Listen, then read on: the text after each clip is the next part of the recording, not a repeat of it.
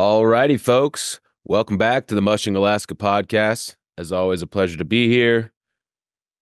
A lot going on in our world lately. We've attempted to do this intro a few times, but Sean, how you doing, man?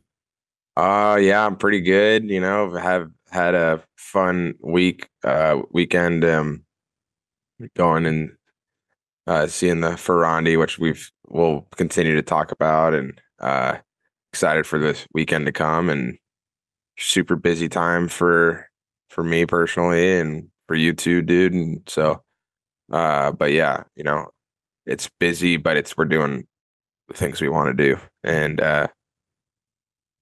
that's a pretty cool thing. So yeah, I'm doing all right.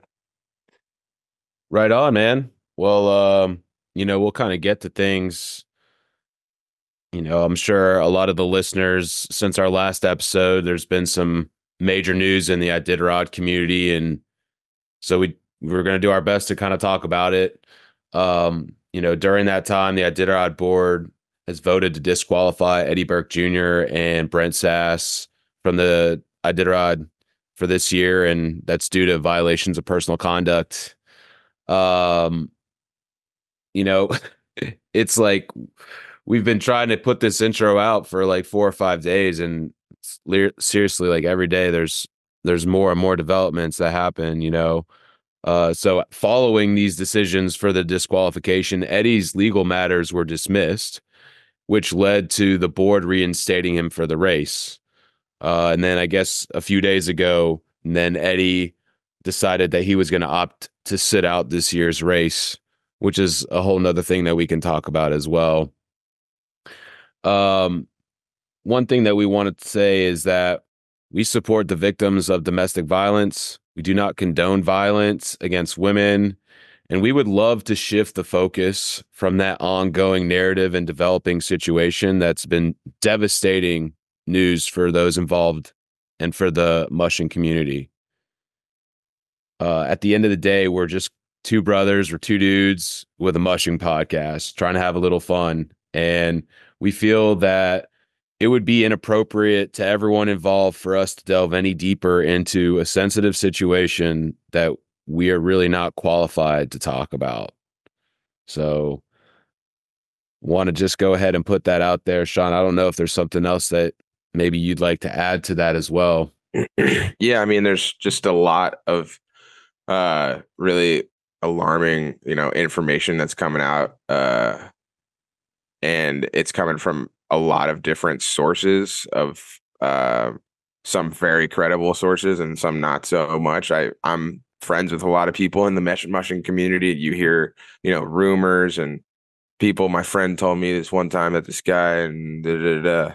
And so I just have like so much information bouncing around in my brain about this, and I have like opinions, and I have like really strong emotions about this, and we tried to kind of share them, and I tried to, like, we recorded this like a day ago, and like I tried to share my thoughts like off the dome, and not and with a little like less preparation, than just kind of like we typically just kind of talk, and so but like as I was saying things, I was like, dude, I don't fucking know, like I don't even know, dude, and I'm just gonna like know that it's really not my place to talk about this situation. That, you know and I just feel like the information that I'm getting is from all over the place, and and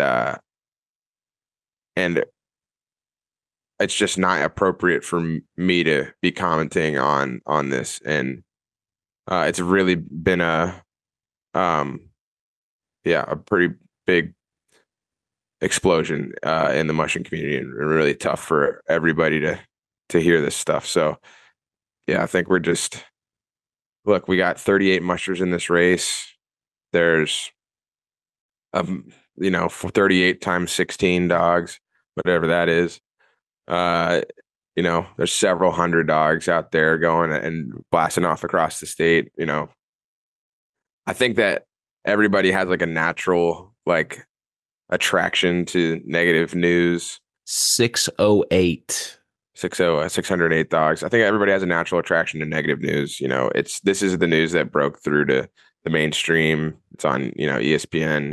Wouldn't it be cool if ESPN hit us up and said, "Hey, isn't it cool that you have all this strong female mushers that are kind of competing and in some situations actually doing a lot better than the male mushers, and that's a kind of a like a unique. This might be the only sport where males and females are competing on an even playing field, and there's some amazing storylines about in the junior Iditarod and all these races that have happened this year, and going into this Iditarod and know like only thing that we're gonna, the only way that mushing gets to the mainstream is by a huge negative story. And that's just says like it's just the world we live in, man. This is the world we live in, and there's bad things happen in every, you know, setting, whether it's in the mushing community or it's you know, in your work or whatever. Like bad shit happens. And yeah, like I said, I just don't feel like we really have. I don't think our opinions really matter, and they're not worth sharing. And like I said, this is a Mushing Alaska podcast. We're going to talk about Alaska and mushing and dogs, and that's the best way for us to move forward. That's what I think. Yep. Then the one thing that I would just slightly add to things is um I wish that the timing of this was handled maybe differently or earlier. Or, I mean, it's tough to say that now, right? But you know, for this to be the main thing that we're talking about literally as we walk into the Iditarod is tough. And so, I hope that maybe situations like this down the road are maybe they consider that, because um like Sean just said, there's a lot of other storylines that we can be talking about as we prepare to, start the race. And unfortunately, we're not really focused on a lot of that. So, but with that, I think we've said what we need to. And I think it's time that we move on to some other news. And Sean, I know that you were at the Junior Iditarod. And so I think we should start there. Yeah, I mean, I kind of blew it seeing like the winners and stuff because I wanted to go snowboarding. Oh, It was really nice. excuse It's really me. nice out. And sorry, Emily, I missed you, but I saw Lisa Musher come in and said a quick hello. But it was just cool to see. I got there and it was a really nice day. There's a little bit of fog on the lake, and the second to last musher came in, and he was super stoked. Uh, Maybe it was she. I couldn't. They're all bundled up, and I was just kind of lurking in the background, just kind of watching and seeing the family of the musher celebrate. And yeah, 3 wins by Emily. Matt, I'm Matt Pavelio is a friend of mine, and his daughter is now completed 3 uh, junior Iditarods. There's a lot of mushers in the race that are multi finishers. I think the second place finisher um, has been second place quite a few times. To Emily, who's almost won almost every race she's been in. And I am, I mean, real I don't quick, really, real quickly, it's I want hard to for me to keep give, up with everybody. Yeah. yeah, yeah, yeah. Real quickly, I want to give a shout out to Morgan Martins. He kept it really close with Emily throughout. I was watching the tracker pretty consistently throughout the weekend. And I mean, even just looking at like into Eagle Quest. Oh, I guess the time differential is not quite there, but like I mean, literally breathing down her back. I think they were separated by 13 minutes, and then it was 19 minutes, and then um, it ended up being 29, almost 30 minutes. Um, but I thought Morgan did great. Um, And then I also wanted to give a shout out to the rookie of the year, which is Addie Ann Randall. We talked about her in a previous episode. She is hoping to become the youngest to at least attempt and hopefully finish the Iditarod. Because I think her birthday is literally the day of or the day before the Iditarod in 2026. I think is, don't quote me on that, but so want to give her a little bit of a shout out as well. And yeah, I mean, I think it's exciting to see. I think there's like 20 or 20 some odd kids here. I think that's great. I wouldn't know much about junior Iditarods in the past, numbers at least, but I mean, I think 20 is pretty solid. John, I don't know if you have any thoughts on that. Yeah, I mean, I try my best to network my way through the mushing community, but the reality is I've met still not even half of the folks involved with it. And so there's a lot of names that I don't recognize, but that doesn't mean they don't deserve all the credit in the world. I'm not like an expert on everything and really anything. But Wait. You're not an expert on everything or anything? yeah, dude, I'm just a fraud. Damn, dude. I'm And not trying to call you out like that. Sorry, man. It's all love, it's bro. all It's all good. I love. don't know. I know it's all love, but I'm just shook up a little bit about this week's stuff going on, and this is a really tough race. Junior Iditarod is not just 150 miles; it's a little bit longer. I think it's almost somewhere close to 160, and it's two really long runs with a long rest. And that rest is challenging because some of these dog teams are pretty well trained, and they're not like maybe they're not, but they're not maybe like ready to just kind of lay down for a super long rest like that. Um, so they, I think what was the rest? Is it 8 or 10 hours? It's 10 hours, right? I don't Uh, know that. I'm yeah, not go to gonna Eagle. pretend. If you look at the times in and time out on Eagle Quest, uh, oh no, Yentna, I mean, is where they turn around. So you have, leave at 18. That's six. Yeah, so it's 10 hours. 10 10 hours that they hours. had to rest. So 10 hours is like it's a pretty long rest for a team to be able to like just kind of have a meal and go to sleep. Like you might be thinking about feeding to a snack and then maybe a light meal in between with a nap in between and afterwards. And so it's, I don't know, it's there. So I think it's a kind of tricky format with having a long run and a long rest and a long run. It's it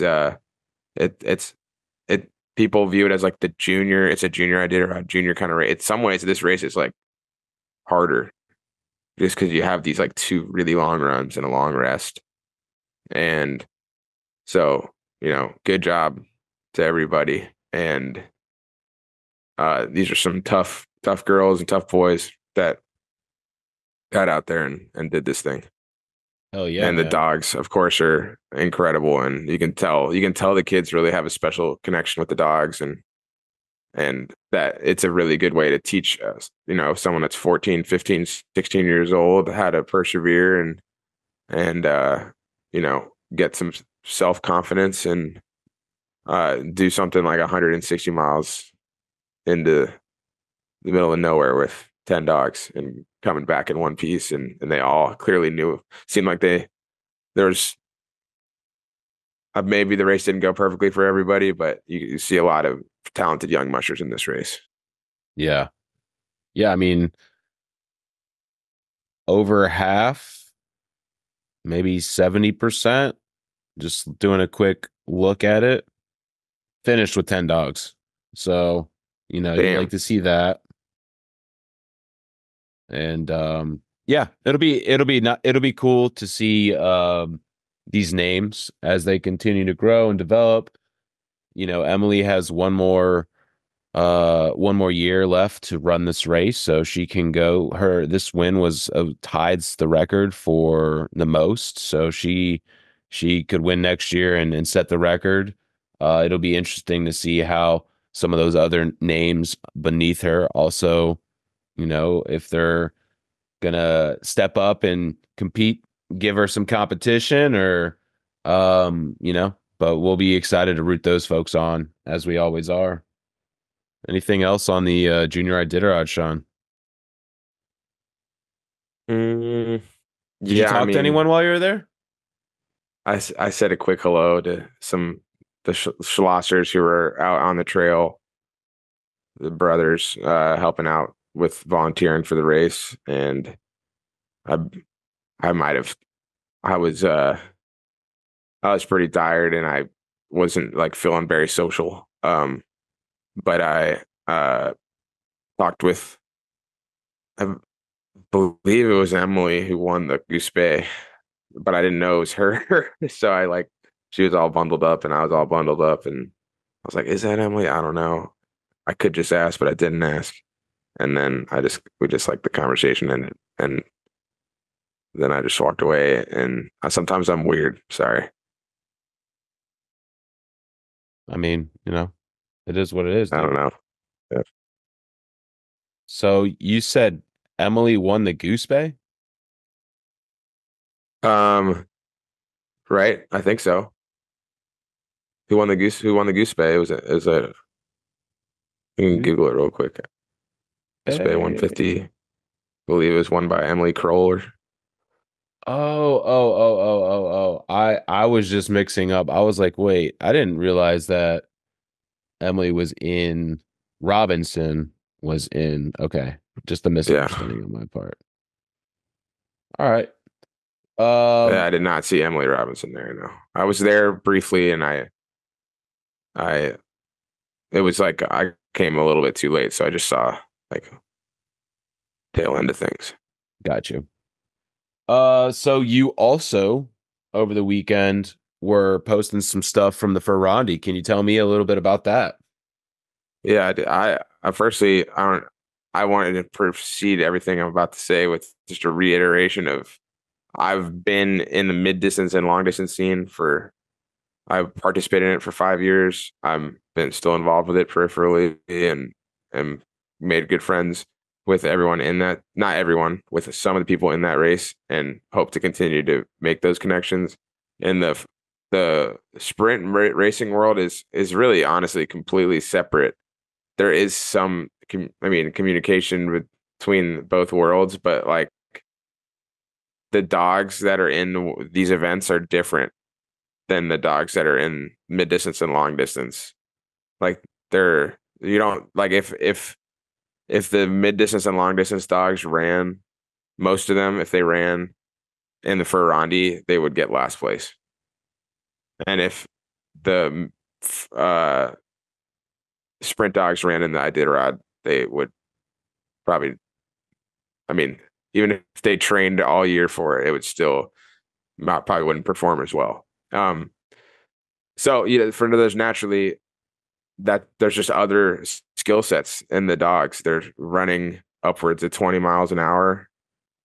So these dogs are kind of sprint dogs, and they got a little more of a houndy background.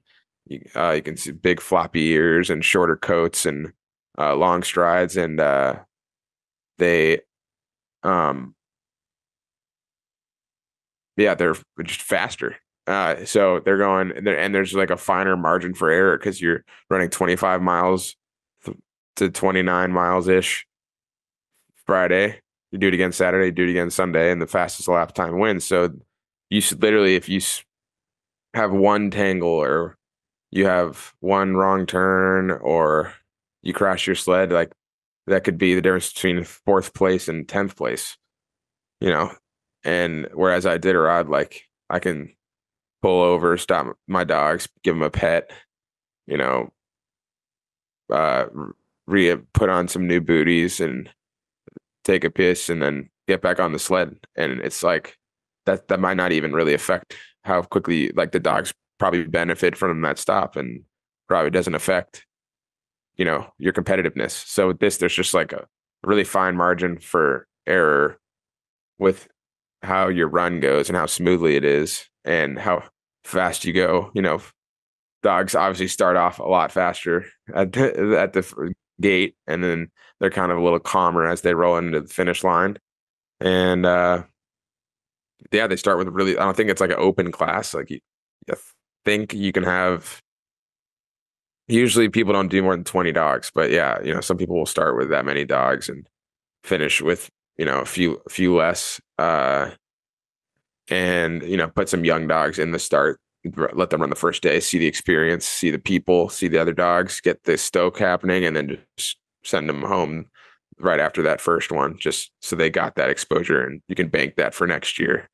But yeah, it was cool to see the whole scene, and then it's a lot of respect to what those guys are doing. The strategy is kind of completely different, and I was fascinated by it, and I learned a lot, and I still have a lot to learn about it. And congratulations to the rookie winner, Annie from Quebec, and the second place was Remy Costa, who's been winning a lot of these sprint races in North America, Annie and Buddy Streeper, Mallow is her last Annie name, Sean. Mallow,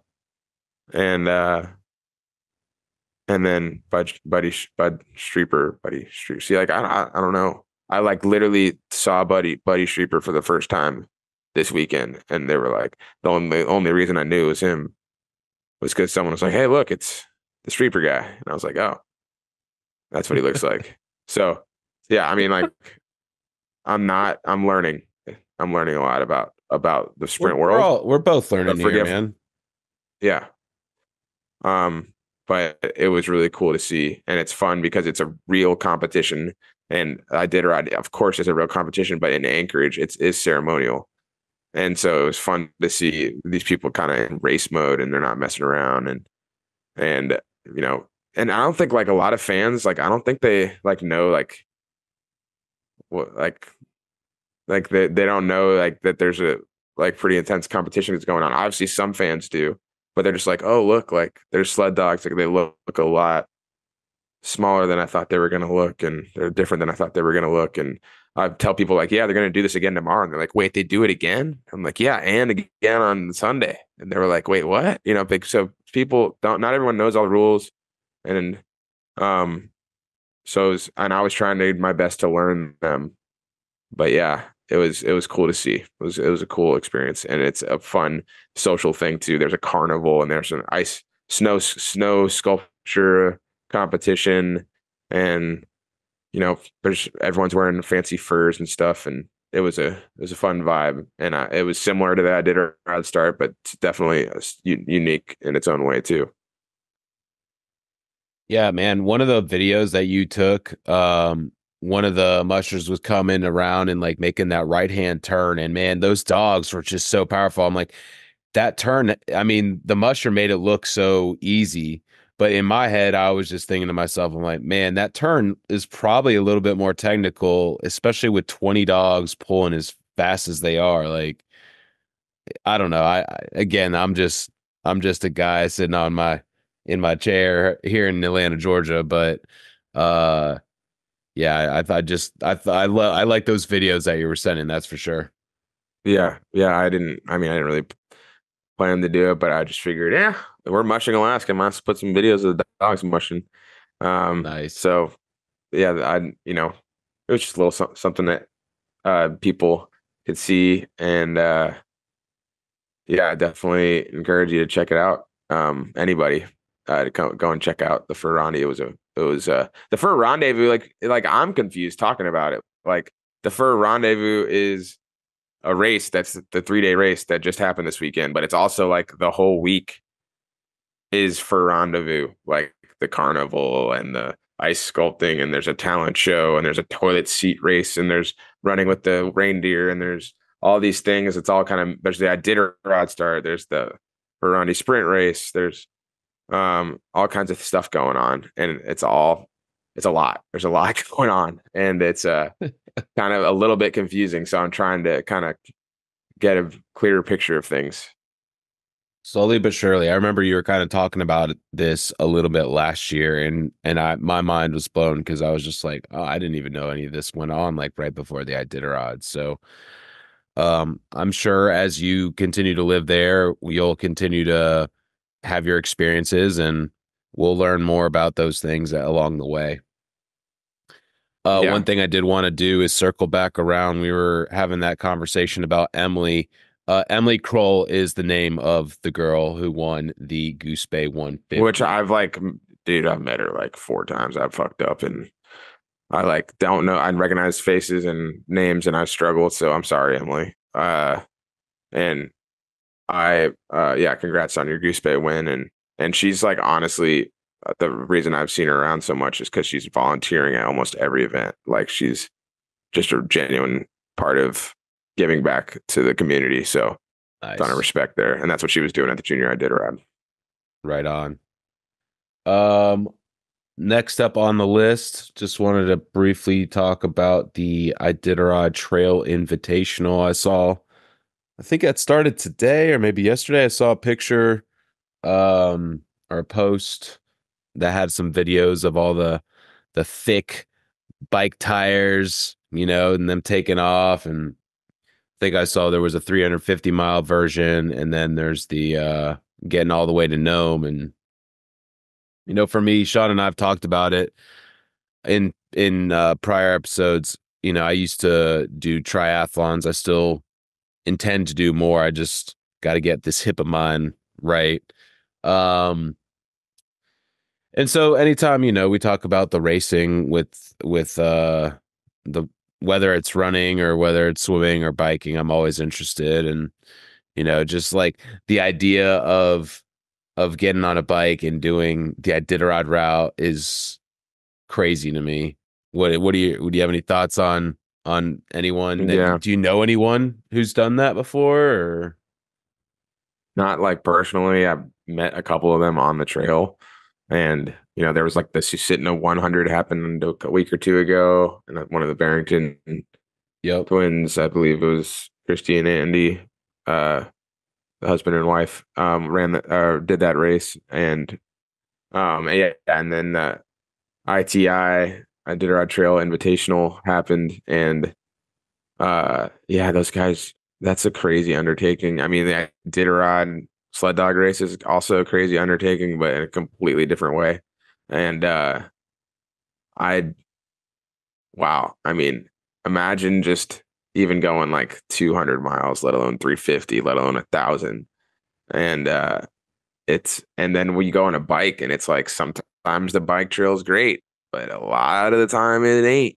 A lot of times that's a soft trail or and that's really the biggest hindrance to a bicycle out in winter conditions. The fat tire bike can tolerate some soft trails, but if you get enough fresh snow or you get warm enough temperatures, you're probably walking the bike is the reality. And so I think some people bike it and some people like walk it on skis. And I think it depends on the year. And again, I'm still learning. But I think it depends on the year. Sometimes the bike crushes it and wins the race by like all the top ITI guys have bikes, and some years the bikes are middle back of the pack, and this people skiing, are out in front. And so I'm really curious about how the whole ITI scene is, and I wish I knew more. I wish I had done a little bit more research before recording today, honestly. But pretty cool going and human powered all the way across Alaska, or even if you're doing the Susitna 100 or the ITI 350, all those things. I mean, just absolute bonkers. So I was just looking up last year the winner won in a little under 17 days. So they average I guess if you're on a winning pace, you're averaging roughly 55 to 60 miles a day. So that's It's unsupported too. Like they're not sending out stuff, to my knowledge, to the checkpoints and whatnot. Like there might be things that they can like get at checkpoints. I don't know, man.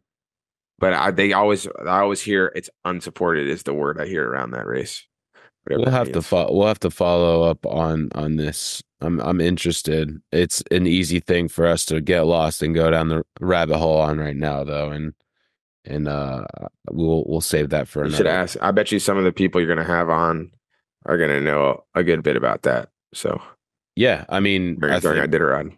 Christy would be a perfect person to ask. I bet you she at least has some information or knowledge more so than we do, clearly.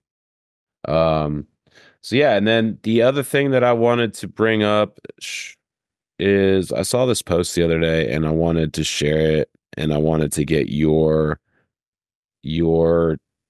experience. And that is um that the Mushergrams they're doing that this year. And I just want to read this post for anyone who's not watching on YouTube. So the call center opens today. This was a post 5 hours ago. So we're recording this on the 26th. The call center opens today. Call the race information line that is active from 6 a.m. to 10 p.m. Alaska time, starting today throughout the end of the race. You can call and talk to our awesome volunteer call center team for information about the race, including musher tracking, standings, insider issues, and general information.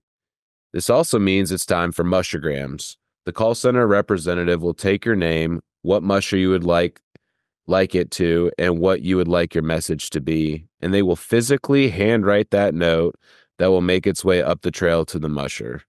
And so I just like bringing this up when Sean, yo, hopefully most of you all are listening to more than one episode and know Sean's story, but like Sean had that last minute entrance into the 20 Iditarod and we couldn't get there. And like the least that I felt like I could do was send him a message with the Mushergram. And what I did for him was I made a post and it just was like, hey, Sean's doing this race. I'm sure he'd love to hear from you. Just any words of encouragement. And along the way they deliver it to Sean. And when or if, in Sean's case, it's when he has a chance to read, but in other mushers cases, it might be if they have that chance, they get a chance to read it. And I know for Sean that it was probably special in some way. And I don't know, what was your experience like with those mushergrams and just anything you want to add on that? Yeah, I think I got them in Galena maybe, and I had no idea what the hell a mushergram was. And I just get this fat stack of cards, handwritten. I didn't know if like you wrote them, Brennan, or whoever was from wrote them. I didn't know any of those details, but you know, it was pretty welcomed. And I'm a little softer than some of these guys out on the I did a rod trail this year. I'm a little. There's might be some people like me out there too, but yeah, it meant a lot, and you're really alone out there. So especially if it's someone that you know, I mean, it meant a lot coming from people I didn't know, but almost in some ways, like it coming from like your buddy that you grew up with that you hadn't talked to in 12 years, or it came from your mom, and everything in between. It was pretty special, and it was a nice, just like 15-minute mental break from just the mental grind, and reading those things. I was tears flowing down, hitting the cards. Uh, Ugly it crying. was pretty, yeah. Uh, already, yeah, certainly just you talking about it, I was getting a little emotional, and so yeah, that was a really fun surprise. I think even the mushers that don't maybe have the time or just the bandwidth to read that stuff out on the trail, I think they still do read it like after the race. So Yeah. means a lot. Means a lot, I think, for everybody. And there might be like a couple people that are like, I don't need no car. I'm pretty sure everybody in the race is thankful to get some love and support out there. So yeah, do it if you can, and it's free, right? I mean, it's Yeah. pretty good little system. Yeah, I mean, my experience was as easy as calling the number that was on that post, and um you will get a different person each time. I remember that I know that when I did it, I spoke to like it sounded like it was an older woman, and I was like, yeah, so I'd like to send my brother Sean Underwood, and she was like, oh, you're Sean Underwood's brother, and I was like, like you got thrown in last minute, so I'm like, like how do they even know you? And they're like, oh man, that and just instantly already, I was just like, oh man, this is awesome. And so I had like a very uh I don't know, like 10-minute conversation with this woman, and then I sent my message and she wrote it down, and you know then you got it I'm somewhere along the betting way. I'm betting with rookies it means maybe a little more than, if imagine doing this race like 10 times and you like drop bags aren't even stressful at that point. You're just kind of like, Right. yeah, I know the drill. Or, you just been through it a lot and it's like maybe that this is kind of corny to those kind of guys and girls, but yeah, I mean, I bet you being out here for the first time on the trail and getting these little cards is a nice gesture at the very least. I'm thinking about doing some randoms this year. Just like maybe someone we've had on as a guest, or maybe someone like I could plant a seed for to get on afterwards. Be like, hey man, you're doing great. I can't wait to talk to you on the pod.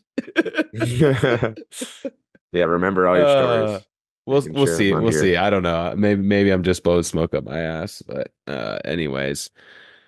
So yeah, that was what we want to talk about in the intro before we kind of talk a little bit about our guest for this episode, and that is Mats Pettersson. And we had a good time recording with him. Super nice guy. His story is the guy is dedicated to the sport, and the passion is real. I mean, as is the case with everyone we have on, but this guy is traveling to the Iditarod year in and year out, all the way from freaking uh Sweden. Sweden. And it's just like that there's a lot of intricacies that are involved with coming to Alaska year in and year out. And he started in 14 coming over, and I think he probably would have done consecutive until now if it weren't for COVID. And we kind of talked about that. So, I was super interested to just listen to him talk about that travel process. But yeah, the guy is dedicated. He's got two kennels. He's traveling across the country for this race. One thing we didn't talk about, but in looking for some pictures for him, I think he's got 4 or 5 kids. I mean, the guy, like, how does he sleep? You know? Well, he said he's very good at sleep deprivation and is not as faced by it as most might be. I think he also was told us that he's not necessarily out there to, you know, put do everything he can to get as high up in the race as possible. Like he's finished in the money, but I don't think he's really expecting a top 10 finish, but that might end up, this could be a good year to get in the top 10 for him. But that's not like his expectation or goal. It's just to have a happy, healthy looking dog team.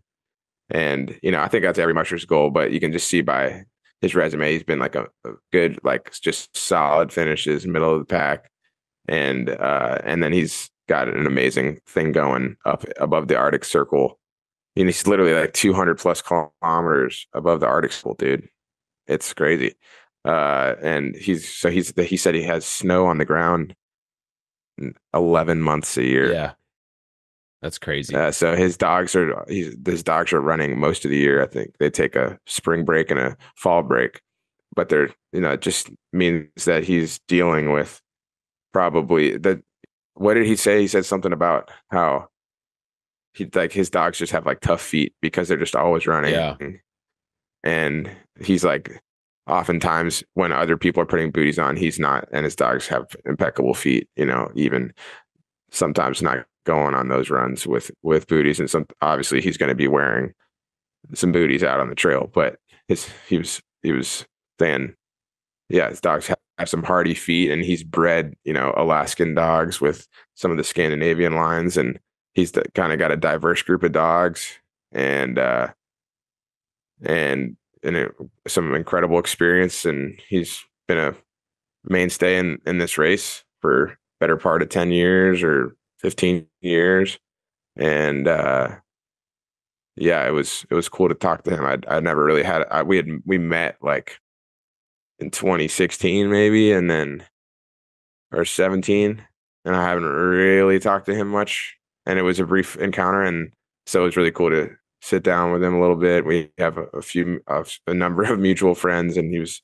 just talking about the philanthropic side of like the race and the community, and how he comes here 2 months early, and he's got his buddy Linwood Feeler that's a top 10 Iditarod retired musher. He is getting to stay at his place, and then when those kinds of mushers come up to Sweden, he has an open door policy. Come and stay at the house for a night or two, and maybe check things out, and he'll show you around, and so it's cool to see kind of this gap that's been bridged between the mushing scene in Alaska and North America, and then bleeding into Norway and Sweden, and so cool to have representation from across the pond in the race and on the podcast. Yeah, the one thing that kind of stood out to me that was apparent was that he's clearly well respected and liked among mushers. I'm sure back home, but in Alaska, he comes over and he's able to like hang out with his friend, not hang out, but he's able to live where his friends are, and like people put him up and put up his dog team, and I was just, because that was one thing that I was like, man, how does he do this? Like, I guess he has to like rent space every time he comes here or whatever, but no, he's got these relationships with folks, and that stood out to me. And then like you were saying, just his open door policy of like, come to my kennel and check I it don't think out. he's like extending that policy to like everybody, like don't just show up to his kennel maybe, No, but no, like, but you know, his doors are open, is what he was saying. And I thought that was, just trying to bridge that gap. I think there's a vision that he has where the Alaska mushing scene, the United States mushing scene, is more unified with things on a global level. And so just it was a great dog man, and it was nice to get to know him. And I hope you guys enjoy this episode. All righty, folks. Welcome back to the Mushing Alaska podcast. We've got our next guest. He's a 7-time Iditarod finisher. He's coming into his 8th Iditarod. stand by Welcome for the on. pronunciation. Yes, welcome on to. I should have asked again You beforehand. didn't do it, dude. You should I have. didn't. I didn't. Sean, you're going to fill me in. Welcome into the podcast. Sean, fill me in with the name. How do you No, say no, it? it's you, dude. It's all you. Mats Pettersson? Ah, awesome. That's correct. Thank you for having me. All right. Nice. All right. Thank you. Thank you very much. Yeah, so welcome on. And you and I had a chance to kind of talk a little bit before we pressed record, and you know, welcome over here. You've been what, for 2 months now? A little under 2 months? Yeah, thank you. I've been back and forward. I've been, with my logistic coming in with the dog from Sweden. We have to fly more times. So I've been over one time in January together with my Norwegian friend Ebbe, and then we took the dogs here for the Casco 300, which he run. So which was a good, like I did a qualifier, and then I went home again, and I bring more dogs. When I come here and now I stayed at Linwood Fielder's Kennel in Willow. So I train from here now with my core and with my team. That's awesome. I saw Iba in that was in the Cusco. So are y'all related? No, no, we're not related. He's not even Swedish. He's Danish. Oh, But he has I also thought I saw the same last name, right? Winstrup Peterson, and he has two last names. Yeah, no, we are not. We are not. We're just friends and buddies. And I know he's going over here, and we have a chat. And I told like, yeah, if you go over and you pay your own flight ticket and you bring my dogs, then you can use them in Cusco. So we took the core from my leaders and so on, and he ran the Cusco, and he did really well. You know, there was a qualifier for him. It's a tough race. I'm very pleased with that. So he did a good work with the dogs. Awesome. Yeah, that's so funny because I saw the last name and I was like, that's got to be like Mats's, cousin or something. And sure enough, it was actually like your friend. What like Yeah. it'll be easy to remember that he's working with you and one of your friends. But you know, before I ask you more about this winter, I think something that every musher gets asked all the time, and I'm curious what your story is, just how you grew up in Sweden. I don't know anything about that region of the world, and I know there's a mushing scene up there, and Norway gets a lot of we hear a lot about Norwegian mushing scene for sure. But how did you get into the sled dog life?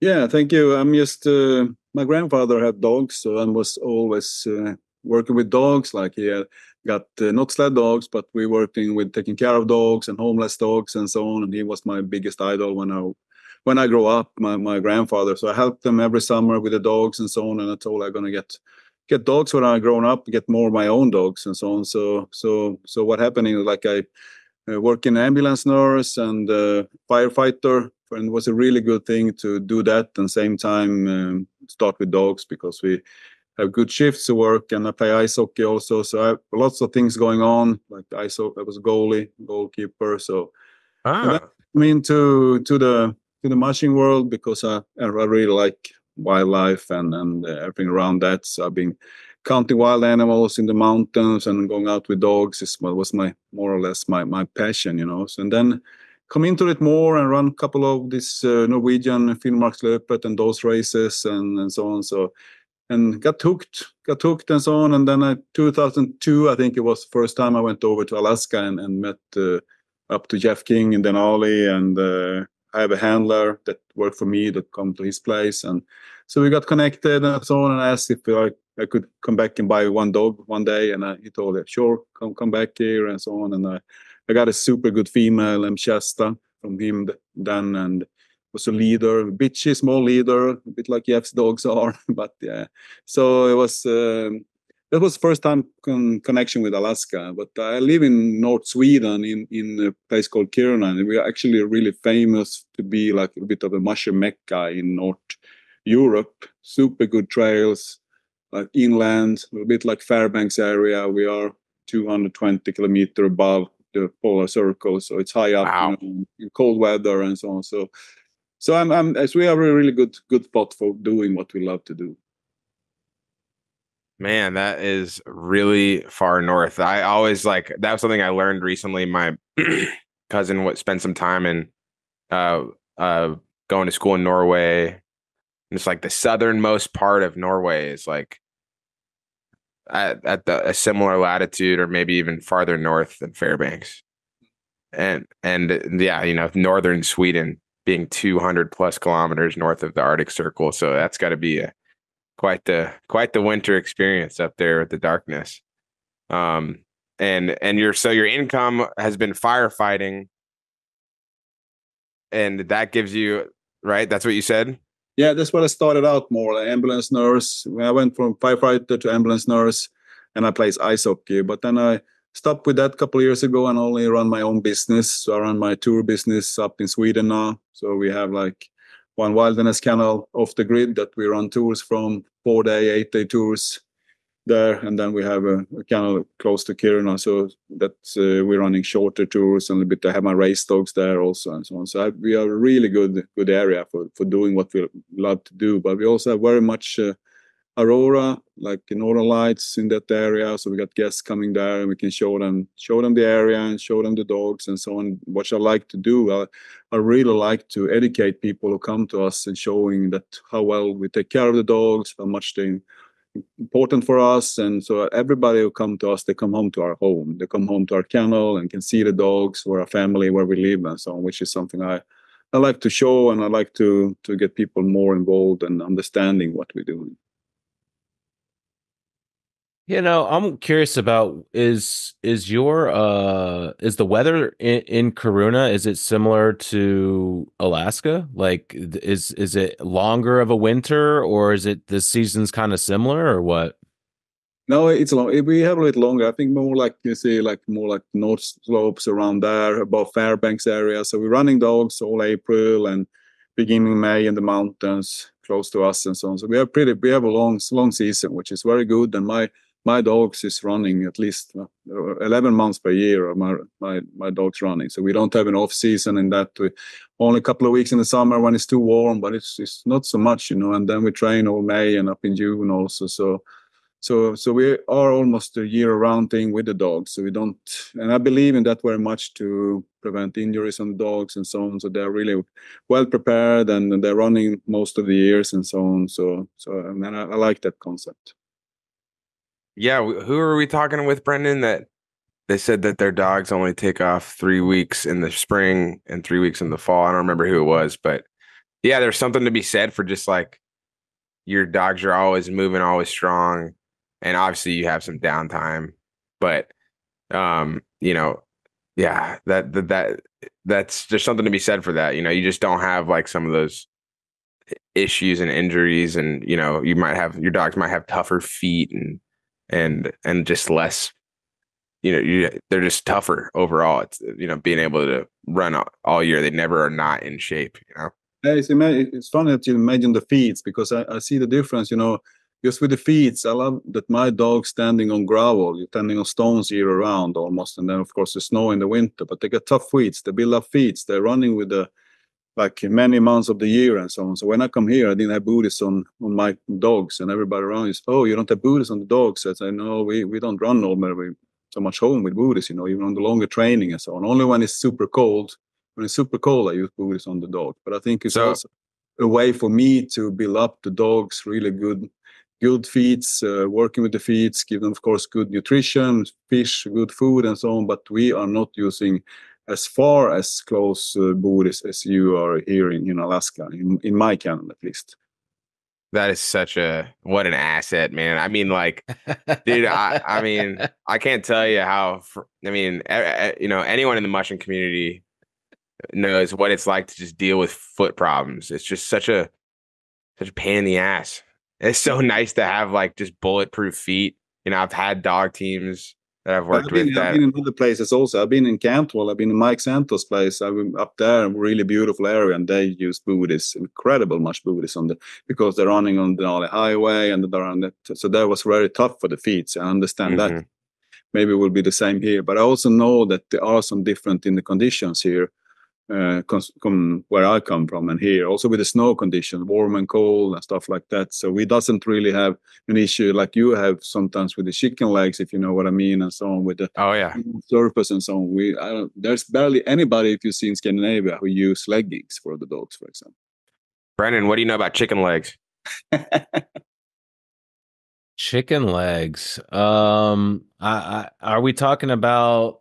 I don't know where you're going here. Well, that's what he just said. He said chicken legs. I was just wondering if you knew about chicken legs yet. Barbecue. Just go ahead and fill me in so I don't look completely like an idiot here. Well, my understanding of what chicken legs are, Mats can back me up maybe, but is when you're running in certain snow conditions, the snow kicks up onto the dogs right above their wrist and the back, like in the back, like kind of where they're like a human calf might be, or your forearm. It's essentially your forearm. So in the front legs, their forearm, the snow will ball up onto their fur. It'll stick to the fur on their forearm. Here. Yep, right there. And then the weight of the snow will pull the hairs out of their leg, and you have just like some bare skin that shows up, and then that becomes now it doesn't have the insulation. It's got the cold exposure. It can scab up a little bit. So that's why you might see some dogs with leggings. Maybe all it takes is for the fur to get pulled off, and then it takes a long time to grow back. And so once it's exposed and it's below zero, you got to have at least protection from the wind. And even if there isn't any wind, you're running 9 miles an hour. So there's 9-mile-an-hour wind. Also many prevent it. They use it to prevent it if they have some problem with before, of course, and so on. So they use it more, because it can be an issue, when they're losing all the hair from that, and it doesn't really get back it fast, So that's chicken leg, correct? Right. Yeah. So and it's call it chicken leg because like the skin can be like pink like a chicken's leg or whatever. Is my understanding. But yeah. Sometimes, I appreciate that. Well, it's like Jeff's got some like houndy dogs, and the more houndiness you got in your huskies, the less like there's what's the upside of a houndy dogs? The upside is they're faster. Maybe in some ways, they're sprintier. There's some extra athleticism. It's a little ambiguous. There's some arguments to be made one way or the other. But they are certainly less robust to the cold. The more hound is in your team, and so like I remember Zig, who was like the matriarch of his kennel for 2010 to 2017 or whatever. She was decked out, and she looked like Kevin Durant out there. She was she had leggings on and. It's like she had all the gear on and she was fine. She did fine. But that's what happens. Like, and Jeff would always argue, would you rather have a dog with a short coat and then put an insulated jacket on the dog and put on the extra gear and have the dog be fine in the cold, relatively fine in the -30? Or would you rather have the big fluffy dog who you can't really, shave their fur off? You could, but you're not. And then you're running at 30 degrees and they're kind of hot, right? So that was what it's good. It can be there's upsides and downsides to it, is my point. Right on, man. Anyway, so back to Mats. Sorry for talking. So you have an employee who's my friend Nathan, I think, right? Yeah, awesome. I have actually 2 Nathans this year. I'm super. They're not deployed. They're from US, but they're there and helping us out, the running dogs and so on. So they're not in that way. But super, I'm really pleased with the 2 Nathans I got. One has been in Jeff's kennel and one has been in Sivi's kennel. So I'm super happy with those guys. They do great work. So I'm very, very, we're lucky to have them this year. Yeah. Awesome. Yeah, I hope I hope to see Nathan. I think I heard he was coming this way soon. But so you've been here for 2 months. You're training out maybe stayed out. So much Swedish ladies. What's that? Probably so much Swedish ladies. Problem, yeah, he's falling in love over there, huh? Yeah.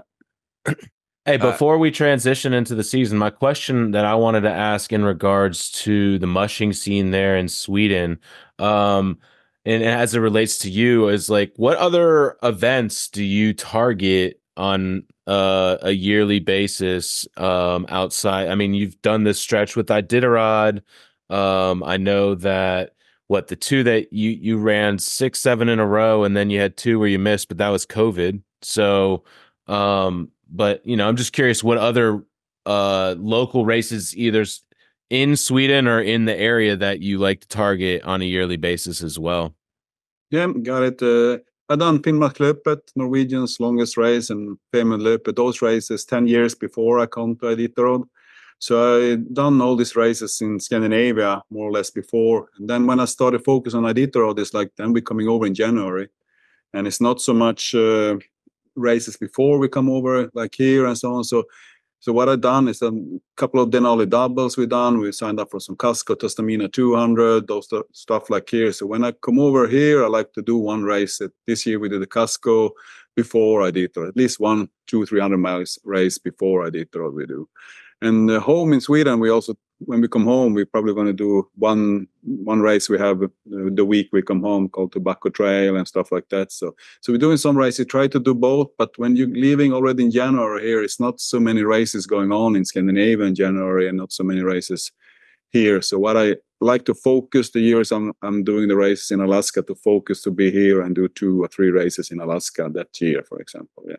But we put a lot of training to the dogs. So we do, for me, it's not only about the races. Like we train, we put lots of miles to the dogs, we camping. I have my solid dogs now. It's only one dog with 3 years. The rest are older. So I don't really need them to learn to camping anymore, something like that. They really know that deal, you know. So they're really behaved and calm, and which I like my dogs to be when we come into a checkpoint and resting good and stuff like that.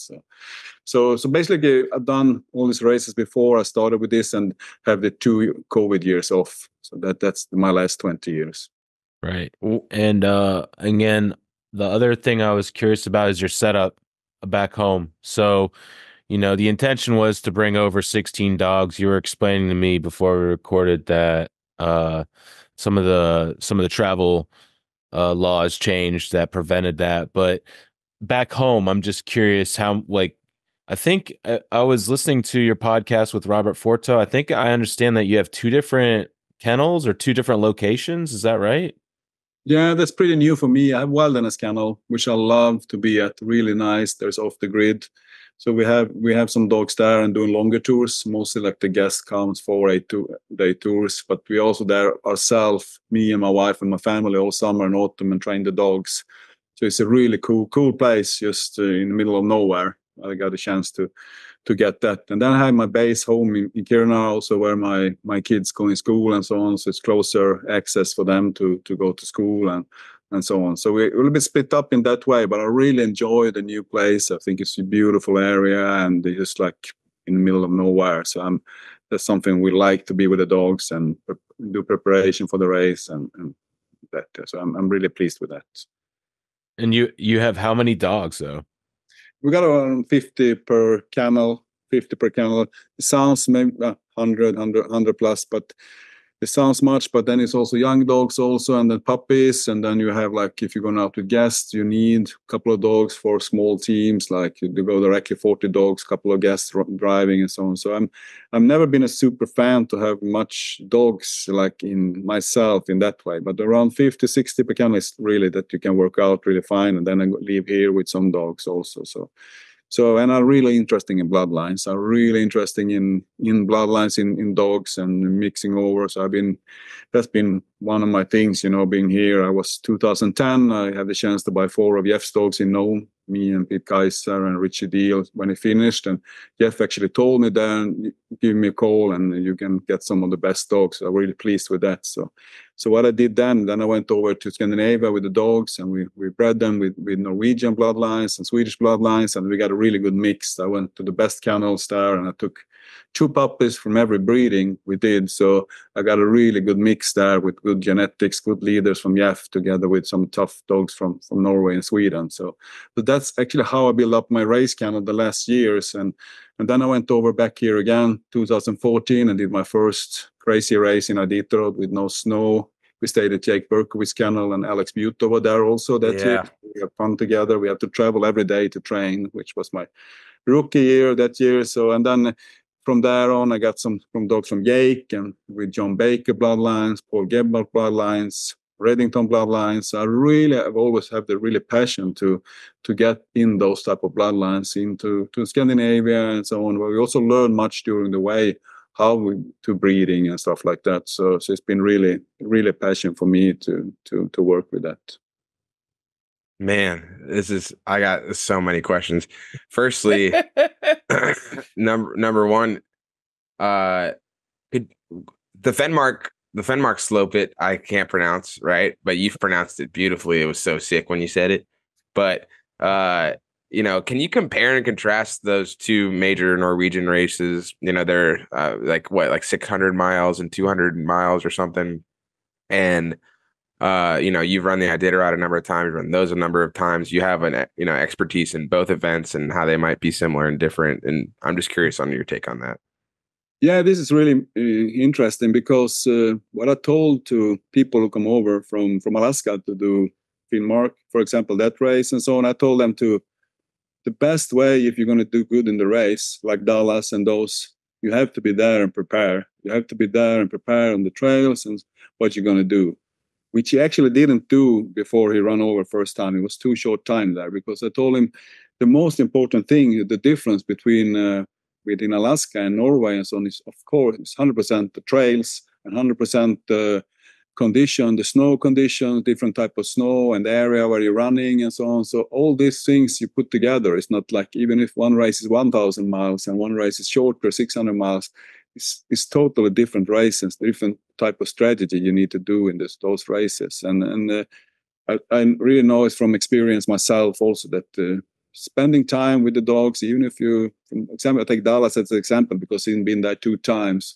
that coming over from here with maybe pretty good conditions, generally like hard packed trails, and coming to Norway with looser conditions and looser snow and in general and so on. There's different parts of the dog body you use and different parts. So if you want to do well and come over from Alaska, it's not like you have the best team in the world to be here and then it's successful in Norway. It's not like that. You have to prepare. You have to be there. It was at least 3 months before to really settle into the area and to the race.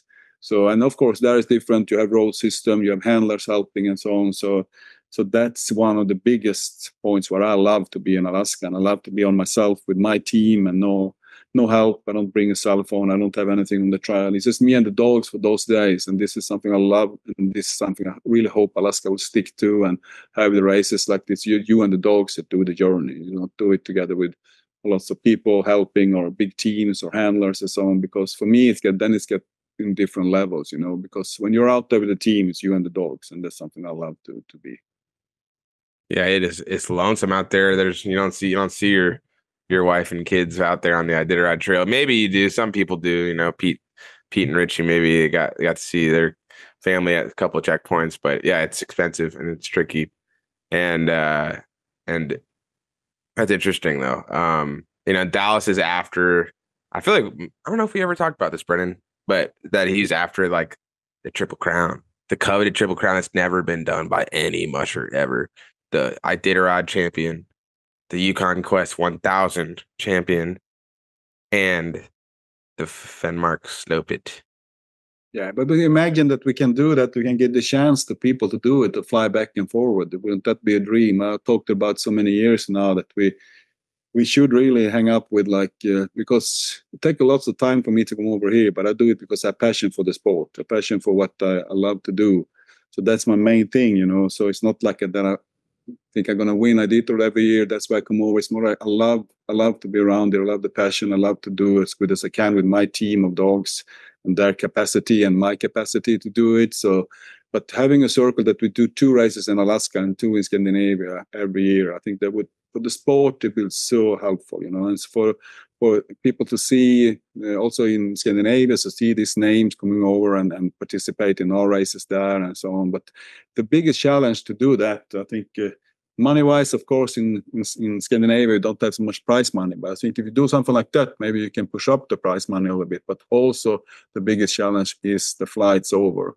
And but if you are 4 or 5 teams, if you then can have a flight, like if you share on a flight over together or something like that, then cooperate and 5 teams from Norway, Sweden can come over here and so on. I think that would be amazing for the sport. And I talked about many years, and I really hope we can get together, everybody, and start thinking about it to make it happen, because it's in all sports. I've grown up in hockey myself. I've been traveling around the world with hockey and so on, and same thing there. You see different areas, you meet different people and so on. So I think that will be the right decision for our sport to grow and be better and so on. Also it's been so much better the last years about the welfare for the dogs, how we take care of the dogs, everything like that. That's something we're working on every year, and we all get better on it, and we get better as a team together with the vets and with the races and everything like that. So I think we are much more professional now than we have been ever before.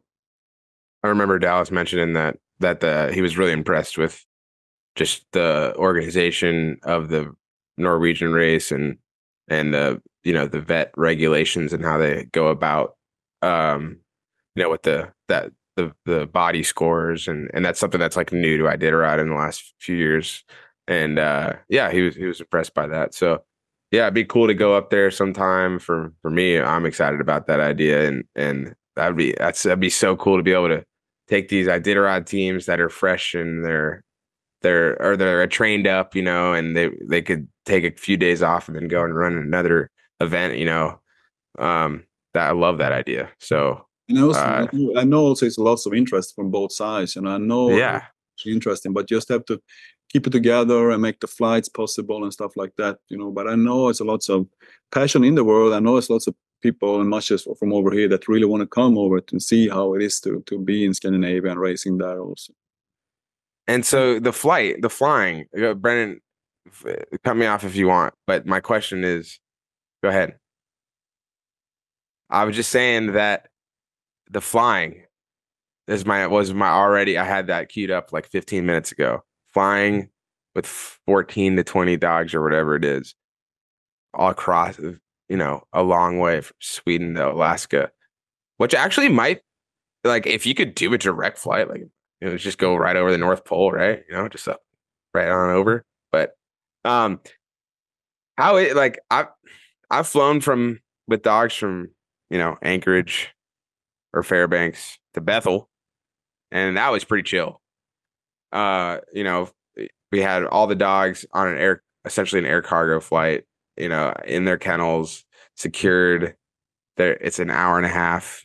It's like no problem. But going that distance with that many dogs, is it like I've heard people tell me, yeah, we have to find a bunch of friends and they can all fly with 2 dogs each or 3 dogs each, or but I feel like I've heard people flying with their whole team. It's like, well, break it down. And the thing what I'm doing is I fly with 4 dogs per flight. I bring over 4 dogs per flight, which is working fine. 2 times myself, 1 time a friend, and so on, and then some from family coming. So it works that way, and it's of course the cheapest way you can do it. So that's why I do it in a good way. I don't have a team around me. I'm alone. Like I'm a family home, but I doing this, working hard. I've done food drops myself. I've been here myself and training dogs myself, everything like that. So there's no big team around me when I'm here. So I do it because of the passion and so on. So it's like not the team Sweden, team Norway in that way it was before. So that's absolutely the cheapest way. But now the flights, was complicated for me this year, they reduce it to two dogs per flight, and then it's totally up to allow 4 dogs. Then it's totally different.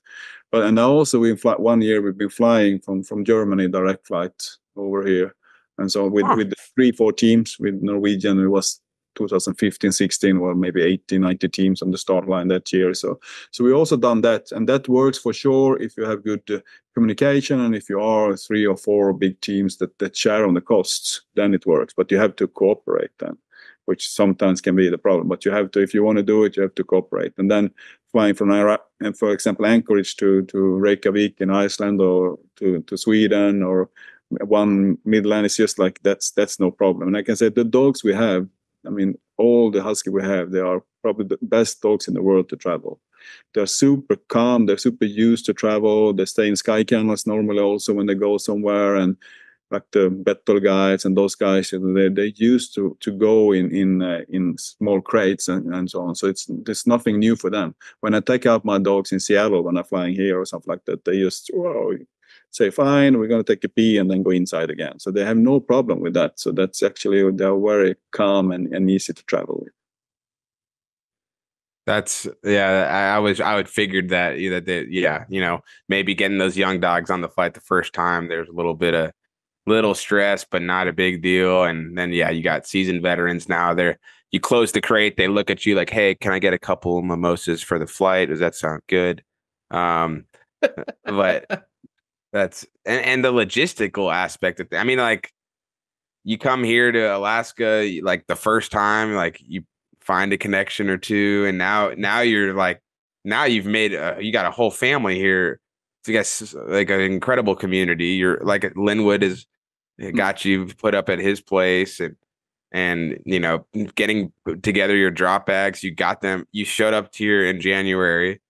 I'm assuming you got all your supplies here in Alaska correct. for the drop bags. Yeah, so it's something very important you say, Sean. I say when I was here the first time, I spent the summer here to just visiting people and travel around kennels, and I was interested in bloodlines and so on. So I was here 30 days. I spent 25 nights in different kennels, and I was welcome to every place I went into because people was curious and want to know about Scandinavia, and I'm maybe not like a really threat in that way, considering to racing and something like that. So it gave me so much of the people around here, the mushers and everything like that, opened the doors for me, and I talking about dogs, talking about Sweden, Norway, Scandinavia, and so on. So that's how I started to come around here. I think you have to be really humble to meet up people and friends first, and then go to the idea that you want to do the race and so on. So it's been super important for me and super good for me to stay at Ray Reddington's place. I've been there 2 years ago. I was staying there all the time before the race. I know Paul Gebhardt very well before, Dean Osmore, a good friend of me, and Jeff, a good friend of me, and I get to know Martin Booser. All these guys, are traveling around. I spent 2 years at Mike Santos Kennel in Cantwell. I've been up to Fairbanks area, and all this make me to see the inside of the sport, which I like really much and also have passion for. Yeah, that's one thing. Like you said, you're doing this by yourself, and you are, but like the relationships that you've built over the years of coming to Alaska almost make it a little bit easier to pull this off all by yourself. Like I'm envisioning how the hell you pulled it off for your rookie run. It's just like your first time doing the race is that in itself is a thing, and then doing it while you're traveling back and forth. I'm just your dedication to the sport and to the Iditarod itself is something that really is apparent to me, at least. Yeah, that's the key, and you're totally correct. I do it alone, but I do it also with friends here. So I have connections here, and I can call a friend and ask about the dog trailer or something like that I need, or if do you have an extra dog house for me or whatever, and I always get somebody to help me out. So absolutely. So it's not the one-man show in that way. So I have lots of good friends over here in Alaska that I'm really thankful. I used to stay a couple of weeks at a place here at Lindwood's Kennel, or last time in Reddington's Kennel. I'm just so blessed to have that opportunity. And like, I mean, you're talking about your travel issues. Like, you were intending on, taking 4 trips total, or not you, but a total of 4 people or 4 trips with 4 dogs, and that gets you your 16 here, right? And then that didn't work out, but again, because of the relationships you had, you're able to kind of like piece together the rest of your team, and that to me is freaking, like, again, it's a testament to you, I think, and the type of person that you are. I mean, I don't feel like too many people want to just like hand over their dogs to someone that they may not know or that doesn't live near them, or like, so you clearly have a reputation that speaks for itself. And the mushing community too. Like, Mats is coming down here, up here, over here, whatever you want to call it. And he's like, mushing community. He's like, "What's up, dude? You coming from Sweden?" And he's like, "Yeah, I come from Sweden. I got a bunch of dogs. I want to run the Iditarod." They're like, "Oh, that's awesome. Let's do it. How can we help? I got an extra dog trailer. Here's 6 dog houses. You need to use those. We're not using them." And next thing you know, you make these things happen. And it's just like everybody wants everybody to be successful, and it's like that's why we're here. That's why Brennan and I are doing this thing. It's the people, the dogs, everybody together. It's a special thing. But it is. I love it, and it absolutely is. I can tell you that I've been in different sports in different attitudes also, so I know this mushing world is a bit special, that. But I also say that I'm inviting all these guys that been here to my place also to live with me and stay with me in Kiruna, I have Reddingtons with me. All the families are staying home in Sweden. Brand Sass has been there. Ailey Cirque, Alan Moore has been in my place. Dallas and Mitch has been in my place. So they come over. We invite them to come over and see the area and traveling around and see different kennels there in Norway and meet different cool peoples and places and talk about dogs. And so it's a give thing that I really also want to give back to people, that I can. I'm in Sweden, I'm in Norway. I can show you the places there to come around and just visit things. Like crash in my place a couple of nights and traveling around and so on. That door is always open, because that door I got open from you guys in Alaska and over here. So that's super important for me to tell it. Everybody who's wondering about coming over, just give a chat to me and I'll help you out. Brendan, you in, dude? Let's go to Sweden, dude. I'm literally like.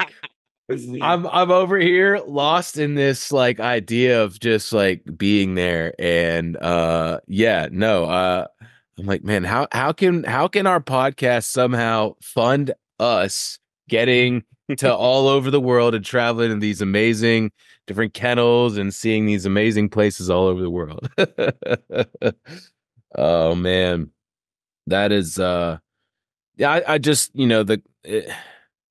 it's like you're building like this sense of camaraderie within the mushing community, that your doors are open. And it sounds like I don't know it as well as Sean does, but it sounds like not all the mushers are like that, And so I think that is kind of I don't know. I just think that's kind of I love that you just have your doors open, is kind of what I'm trying to say. And But I also think people have been also very interested in what we do in Scandinavia. Also, when I come over here, I always got the questions, people asking, especially now, maybe more people are updated. But if I was already here 15 years ago, starting to travel here, and people really was interested in what happened in Scandinavia and so on. And every bar you come to, somebody tell, I have a relative, I have my cousins here from Sweden or Norway or whatever, Vikings or whatever, So it's always those things, So I think it was always type of interesting also to know what we did over there. And so it was both sides, I think. So what is, all right, we're going to shift a little bit. So you have the whole Norwegian, Scandinavian, Swedish, Danish. Now we got Milla is Danish, I think. So very, very. There has been represented for many years the Scandinavian region in the Iditarod. You've got I have only been around the scene. I believe I met you like my first winter in Denali, and I was just meeting everybody. So I was like, this is like another. I didn't know anyone anywhere. So I was like, okay, that seems like a nice guy. He was nice to talk to me. Okay, cool. He's staying here for a couple of nights. Cool. And then you were gone. And now here we are talking. It's been like 7 years. This is awesome. But you have like Robert Sorley, who won the Iditarod, and there was that whole time where they had this team, this super team, is my understanding from what I've been told, not through experience, that this super team was alternated between Sorley and someone else. I can't remember. And I'm just curious, were you following that when that was how? It was like 2004 or something? And and then you got, and the whole process from then and before then and on to Thomas Werner winning the 2020 race. What's like the vibe up there with what's with that whole scene and that whole process? Yeah, I follow all the way up. I follow with the Team Norway, is called Björn Andersen, Kjetil Bakken, and Robert Sorley. I follow them, of course. What were the three? There was Sorley and who? Andersen. It was there were Björn Andersen and Kjetil Bakken, and they always told it was one really like the planner of everything was Kjetil Bakken and so on, and Robert was the one who was absolutely best on the sled and so on. But they did lots of training together and so on. So absolutely, they were a top team. But they also changed a little bit in the way also people saw about kennels, because they work more like with smaller kennel. We talk about 30, 40 dogs. back in the days, they thought like with the Swingley times and everybody there thought you need to have 200 dogs, you need to have big kennel to win Iditarod and something like that. So they changed also a bit the way of seeing it, that you don't need a really super big kennel to win Iditarod. You need to just take care of every dog and individual really much and work with that instead. So I think that was one of the biggest changes, I think, because and also nowadays it's much more expensive with dog food and people have lesser dogs. It's not like the big kennels as it was before in the same way and so on. And that was like 4 or 5 top names every year there for Alaska, for the Iditarod, maybe for 10, 15 years, you can say this popped out on the bit. But I absolutely follow everything like that and big inspiration. And my biggest inspiration is a guy called Sven Engholm, actually back from Norway also. He won the Finnmarksløpet 15 times and he won Iditarod first year before. 15 times? 15? And so on. So he was that was the guy I started up with dogs with to whoa. These dogs, yeah. Okay, Finnmarksløpet is the 600-mile race, right? Yeah. He won it 15 times. He was top every year in the beginning of the years and so on. He was the first guy, and then Robert more or less took over that.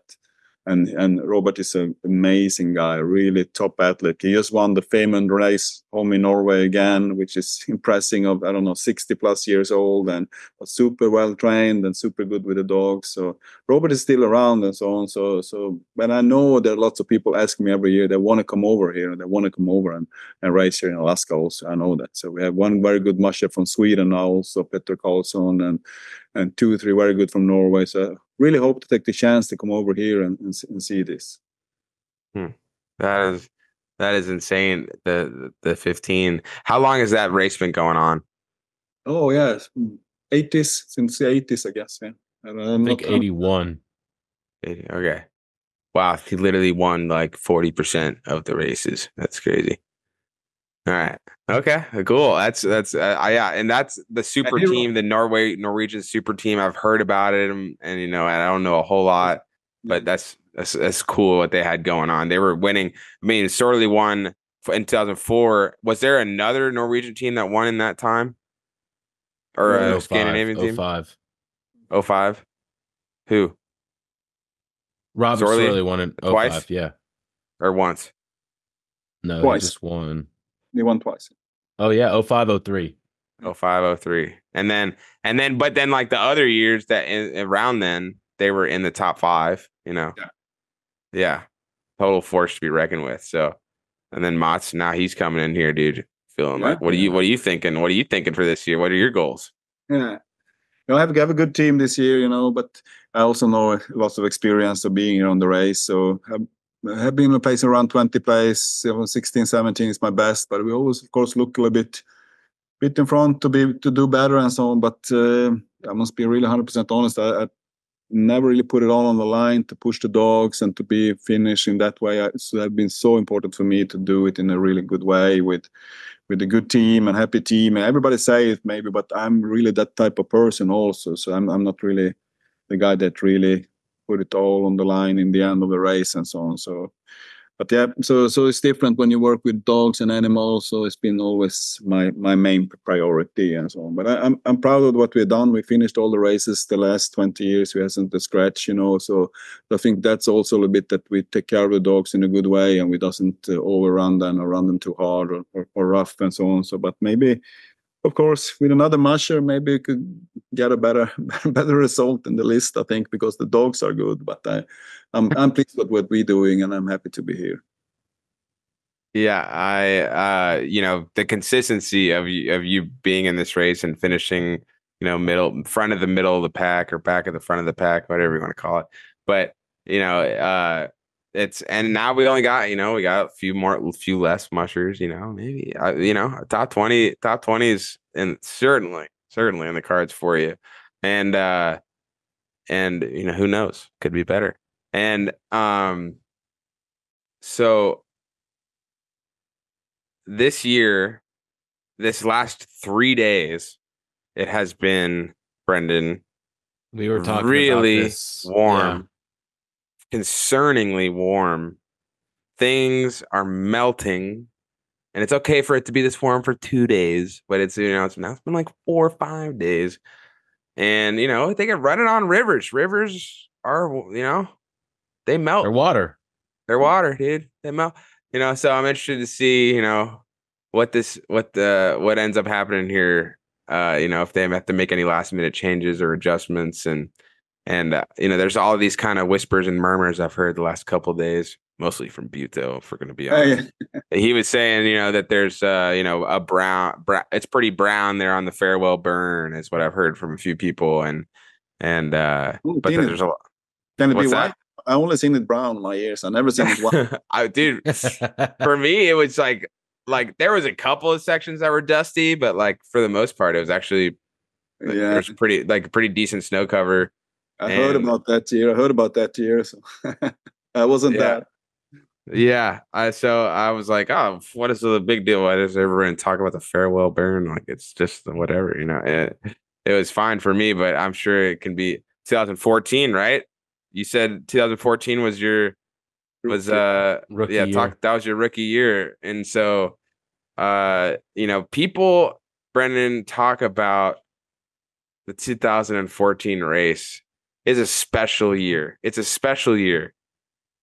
It lives down, for me, I've heard of that year more times than any other year from people around the mushing scene. What was your experience? Rookie year, you're running with Buto, our good friend, and there's no snow on the Dalzo Gorge Rainy Pass. There's no snow on the farewell burn, and they had like tree stumps that were, a foot.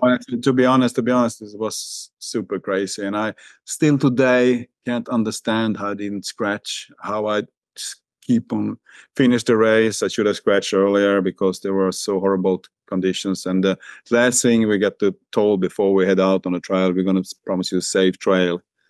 And there was not anything but safe that year. They have trees in the middle of the trail, like putting up and so on. It was like I crashed 3 ribs myself. And I think 3 or 4 times I just dropped the sled down to the side to just stop. I used to literally pull down the sled on the side just to make it stop, because when I come over a hill, there was somebody laying there with dogs and so on. So it was totally crazy and not a good experience and so on. But and when I was on the trail, I said, I'll never do this again. This was the worst I ever done in my life. I've never been afraid mushing, but that year I was afraid of mushing. And of course, when you see helicopter coming in and pick up people who's injured and hurt and so on. But the crazy thing with all this story is that the dogs was better than ever. The dogs just dialed in. The dogs was super good, You can think they didn't have snow and attractions and everything, but they were so good, and there were big teams coming into the coast, and so it was the crazy thing. It was our musher who had the biggest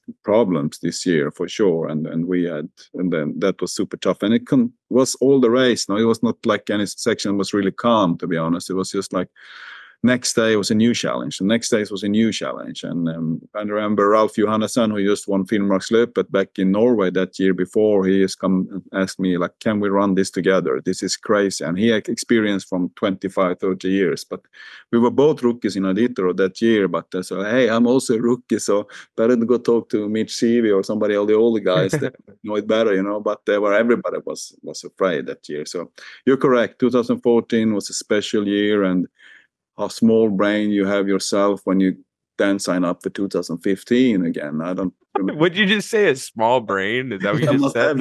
How can I forget everything? How can I forget it? Oh man, that is amazing. Yeah, I can't imagine, man. It's like you get these runs from hell, and you're just like, I just would love to get to the next checkpoint, and you're like, all right, it's behind me. It's probably fine. Like moving forward, it can't get any worse than that, and probably. I'm betting at some point it did. That's just like how it went. It's gone for me and some of those runs for years. But 2014 sounds wild. And no, but this total carnage. Yeah, you talked about this. It's been warm now. We are normally super good trails in my area where we go from Linwood Place in Willow, and he is the one who's always groomed the trails here before and so on. So, but I went out yesterday and I just turned back, because there were no really trail and the dogs was just floating down there. So it was not good at all. So, and of course, you're thinking of the days before the race, you will have type of your schedule, how you want to run them, but you just have to change it. And it's I guess it's same for most of the guys who are in this area at least. So you just have to change them and don't do any stupid moves to go out and train a long training with horrible conditions. It's something in the race. If you want to run in the race and do it, then you just go over it and do it. But here, when you can choose to not train the dogs in this condition, I choose to not train them, and they have the solid training for the rest of the year. So I don't think 2 or 3 more days or lesser training would hurt. But I think it's more like a stress for people. They really want to have this schedule that they have planned before the race. I think more that. Yeah. These last like few weeks before the race, it's like, yeah, obviously you've done 99% of your training before today. But you still feel like, I got to get my dogs moving. Like, what can we do? You probably try to get them some kind of exercise, like just running loose or going on a hike or something, or just like on a leash or something.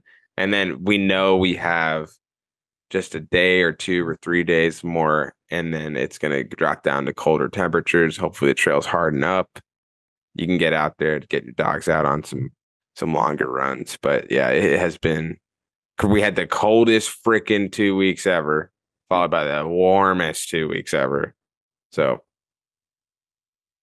Mats, Mats, I'm wondering about how you handle, or if you have any tips or stories in regards to sleep deprivation.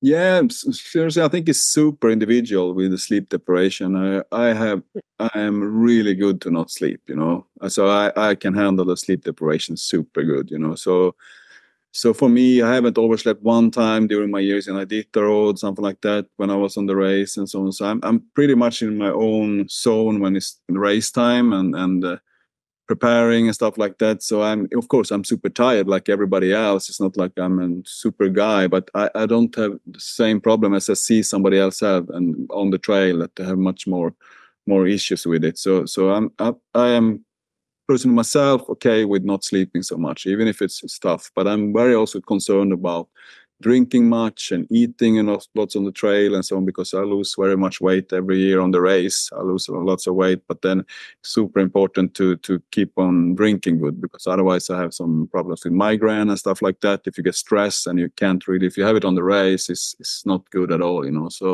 So taking care of yourself, taking care of your body and so on, and eat good and try to drink good when you can and stuff like that is, of course, the main thing. But I think this thing with sleeping, and it's very individual. So I can only speak for myself. it's like, dude, you need to be a Iditarod rookie coach. Yeah, because, yeah, I mean, Brandon, it sucks drinking water. Water doesn't even taste that good, dude. It's like you got to get some like something to put in there. But yeah, it's tough to want to drink warm or cold, probably cold water when it's cold and it's bland. Like, I barely want to drink water like fully rested on a normal day, like let alone being out there. I remember this is a fun story. So I on the last run, you got I said my water. I my rookie year, I had it sprung onto me rather abruptly with a 5 days notice. And, we have our drug test on the White Mountain, and I had been smoking weed, dude. That's the honest truth. And Alex Buto, he sent me a note that he left in the checkpoint at Elam. He was like, dude, here's what you do to pass your test. He's like, just drink like 2 Nalgene's of water between here and there, and it'll get it out of your system or something or whatever. And and it was like the gnarliest storm I'd have been in the whole race up till then. It was blowing like 50. And I'm sitting, the dogs, I'm like, I don't even see the trail. And I'm sitting there like just trying to chuck water. It's like, yeah. So it's tough to stay hydrated out there. And I'm glad you're taking care of yourself, because most people aren't. Most people are running on nicotine and sugar. Oh yeah, maybe. Yeah, and actually the other question, Sean kind of said, man, you should be given tips for the rookies. And that's honestly what one of my next questions was. You know, you it takes a lot just to get you to the start line, right? And so it's pretty important for you, it sounds like, to make sure you're making the right decisions that in the big picture get you to the finish line. And so I'm curious if you could simplify getting from start to finish, like what are some tips? If you're out there on the trail, if someone happens to be listening to this before they go out for their rookie Iditarod, um, like what are your tips for when you're dealing with like a mental breakdown or something? Yeah, it's pretty. What you're saying there, like just coming to the finish, like to the start line of a race, it's like you can have so much excuses to not come up to the start line of the race. You can find those excuses that I'm not feeling good with everything, like doesn't work out and so on. But I've been super focused. If I tell something that we're gonna do this, then we go and do this, So then I'm really focused to do it, because as you say, it's really easy to say like just come to the start line, but just I've been saying I'm going to do this race, and then I do this race and focus on doing this race, which is very important for me to do. So, and then all the crew around me, everybody, we know this is the plan for this year. And then we first look over the race dogs and so on, and then we make tours after that. And so that's the planning home for me. Like, so we start already in the summer back in and that. And I have supporting family and so on. I always, of course, ask if they're fine for me to go over, and they tell me this is what you want to do. This is a dream. And my wife and my daughters, everything like that, they support me super much. So that helps for the start. I mean, if you say like that, so that helped me a lot. And then consider the race is like I'm very good to just take checkpoint by checkpoint. Sounds super boring, sounds super, but that's how I do it. This is the next stretch we're gonna do. This is a 65 miles. So how we're gonna do it the best way with my team, and how we're gonna split up the runs and everything like that. So it's always in the back of my mind and so on, and look at the dogs and see what they need and so on, because sitting home and make a paper drawing about how the race is going to be, if you don't know it's going to be 5 days snowstorm in Unalakleet or whatever going to happen on the race, it's just like, for me, yeah, you can have a base what you're going to do, but when it's really happening out there, things have to change, so, and your team is changing and so on. So are they eating good? Are they happy? And all of that, So take all of these elements together and put in a box, and then you work with that, and then work it in a good way. My team is working on happiness very much, so I'm trying to stay happy with them. They see directly if I'm in a bad mood. They see directly, and there's total difference. Because during my life, I've been having time of my life that I haven't felt so good always, and so on. And when I go out in the dog yard, the dogs see it on me directly, this is not a good day and so on. And it's not, we only say this is something we can see back as a mirror in the dogs. If you're feeling good and the dog's feeling good and so on, so it's just go hand in hand with each other. If you're stressed, if I come home from a long work day stressed, no way to go out training. Why should I train, be stressed and be small, irritated and so on? Then I just skip the training. But I learned that during the year. I learned it by my mistakes and so on over the years. So I think that's the standard. If you have harmony in your life, if you're happy around what you're doing, and this is what you want to do, and then it helps you a lot on the trails. Nice. Sean, what's going through your head over there? Dude, my head has nothing going on in my head ever. I'm just completely foggy all the time. Oh, yeah. Hard-working day today. Yeah, I had a long day today. But yeah, you're gonna have some long days ahead of you. So, and I'll see you out on the trail. I'm excited about that. It's fun. It's fun getting to talk with everybody before the race, and hopefully I see you out. Be on the trail also? Will you be on the trail? Yeah. I'm helping out with the Iditarod Insider crew, and running a live feed, and I don't really know what it all entails. I'm still kind of. I must say, I've been listening to your pod. Very good work. I told we talked before, even the start and so on. So I think it's really good that, and listen to what you're doing. You do good work, and just try to put passion in it in different ways and different aspects of different people, and not only like the big guys, which is, I think it's super important to also have some upcoming guys, some guys that maybe not on the top of the list always and so on. So I think it's very good that you are very wide in the way you take interview with people and talk with people. It can't not always be like only a couple of Brent and Dallas show every year. Right. It's important that everybody gets, I mean, that their own opinion, what they think and what they do. But of course, it's a race. I understand the winner is important, and somebody's also like to grow the sport is important to have that. But I think what I want to say about what I think really Alaska is one way behind the Scandinavia is like what I talk recreational classes, like having smaller classes with dogs, 6, 8 dog teams and so on like that too.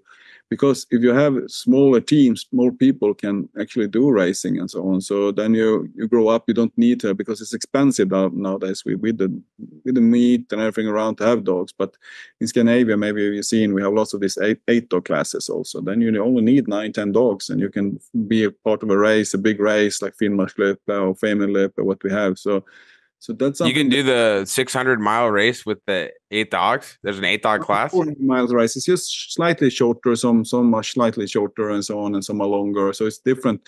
But I mean, anyway, you're there. Even if you can't be the guy who have 16 dogs on the race and have 30 dogs home, you anyway be part of the race and be part of one class in the race and so on. So that would all happen. That Iditarod could have that for sure also. I mean, there's Absolutely that they couldn't. I mean, maybe we could have like 20, 30 mushers that did like a 8 dog class, shorter run. Maybe they go all the way to, I don't know. So, but to Ruby or something like that, for example. It could also be like I don't know. Logistic is not easy, I know, but it's also something that can grow the sport. Yeah, absolutely. There's lots of room for. I mean, it's this mushing world. You know, there's going to always be races and coming and going, and it'd be good to. But that's something that we really haven't seen up here is having those smaller dog class races, and even started at a 100-mile race or something. It would be cool to have a 6 dog 100-mile race. That sounds awesome. I like that idea. I like that idea a lot. Many mushers around there who want to do races, but maybe just Iditarod is too expensive, too big project, and others. But the other weekend I was at Sheep Creek and saw like 20 teams set off from a Sheep Creek fun race, 80-mile, really cool, and lots of happy people around there. There was also just a fun race, But those things are so important to put up, I think. Yeah, absolutely. Getting the people, everybody involved from on all levels. That was what we saw was this last weekend, the Two Rivers 200 and Two Rivers 100. You just saw like all these teams that I mean, I at least have never heard of, and they put the race together with like 0 heads up. Like I think they had that race figured out like 3 weeks before it happened.